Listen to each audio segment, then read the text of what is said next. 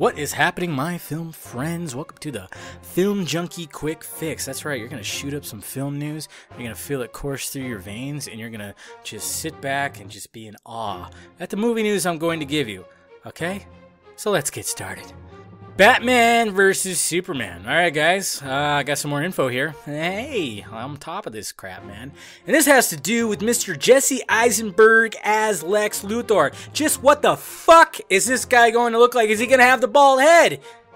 Apparently not. That's right. Apparently, Mr. Jesse Eisenberg is not going to have the bald head, okay? According to this source right here, okay, we got Eisenberg has a lot of hair. It's not the Eisenberg's typical curly look, okay?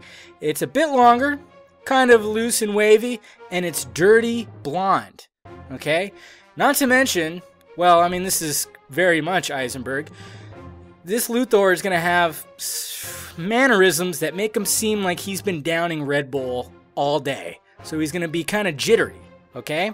Now, this is because of scenes that have been shot already that are supposedly going to be at the beginning of the movie. This does not mean we will not see a bald Jesse Eisenberg, okay? Don't snap to conclusions because, like I said, this movie is taking place 2 years after the events of Man of Steel, but you gotta wonder, you know, when they say, like, LexCorp's a startup company, and everybody's saying that, but it's like, wait a minute, I remember seeing, like, trucks and skyscrapers that say LexCorp. How's that a startup company? Maybe this will be pre-Lex Luthor when he's just kind of, I don't know. Who knows what's going to happen, but apparently that's the inside scoop when it comes to Jesse Eisenberg's look as Lex Luthor. He is going to have hair, and I know a lot of you are probably going, ugh, which, yeah, I know, we got to see that bald head, and I'm sure it's going to be there, guys. Like I said, these are just the first scenes that have been shot, and these are most likely going to be at the beginning of the movie. So we're going to see some hair on the guy. Maybe they'll work it in somehow why he has the bald head, but let me know what you think about that. It's definitely interesting. I'm curious to see. I'm still excited about it. You know, hey, it's a fresh take. Let's talk about it. Well, leave me a comment down below.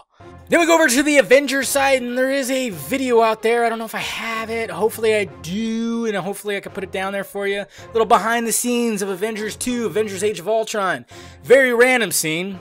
It was shot from way back. You see a bunch of crap. They're in a field, and you got Thor, you got Captain America, and you got Tony Stark. Awesome shit. And for some reason, as they're walking, Thor just lifts his hammer up and summons some lightning. It looks really cheesy and funny when you see it filmed because he does it, and all you see is flickering lights like you're at some, you know, fucking haunted house shit thing, you know.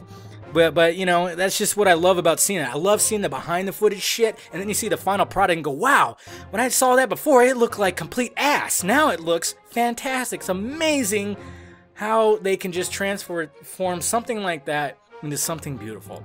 So hopefully I can find that video and have it down below because I didn't post it on my site. I meant to, but you know, it happens, folks. Hey, check it out! It's Edward Mega Swiss Army Knife Shredder Hands! Yeah! What is that? Is that Jaeger Shredder? I mean, what? Okay, guys. Yes, the Teenage Mutant Ninja Turtles movie is seeing a lot of backlash, okay? But some of us still remain optimistic, and we still had some hope. But let's face facts. They completely fucked up Shredder, okay? And this is just totally, you know, final nail in the coffin with this image right here. Now, I'm not saying it doesn't look badass. It kind of does. Looks kind of menacing. But what the fuck? That's Shredder in a big-ass robotic suit about to take on Splinter? Okay, first off, how can a guy even wear something like that? And second off, how can someone fight someone wearing that with a fucking sword? No, that's just not gonna happen. So this is what I think this image is telling me right now, okay? We're gonna see Mr. Old Balls white dude William Fichtner crawl into this robotic armor. Jesus Christ. Robotic armor, very Tony Stark, Iron Man-like manner, Tom Cruise and Edge of Tomorrow, Jaeger costume, Shredder armor. He's gonna climb in it, and of course, he's gonna be fully CGI, which is a given because nobody can maneuver in a fucking suit like that. And then we're probably gonna get like close-ups, like very Tony Stark, Iron Man, you know, when you see the close-up in the suit. We're gonna get close-ups of Mr. Fichtner saying stupid dialogue and shit like that, and like pretending to move, like you see a cut of him going, and then you see him swinging him. Oh God. Ugh. I mean, I still kind of have hope that the Turtles will be cool and some of that action will be cool, but they have completely fucked up Shredder. I don't even care about Shredder in this movie. I mean, it's gotten pretty bad, but I'm still remaining optimistic about the rest of the movie. Hopefully the dialogue's funny. Hopefully the action with the Turtles is good. So hopefully the camaraderie between April O'Neil and the Turtles is great. So I guess we'll see what happens, folks. Oh, man.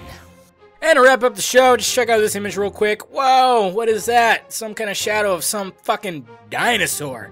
That's right, this has been teased that there's a new dinosaur that we'll see in Jurassic World. Of course, the 4th Jurassic Park.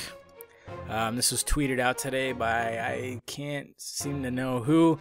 Let's see here. Who is it? Yeah, director Colin Trevorrow. I guess he tweeted this out. So that's going to be interesting. I'm actually looking forward to the new Jurassic World.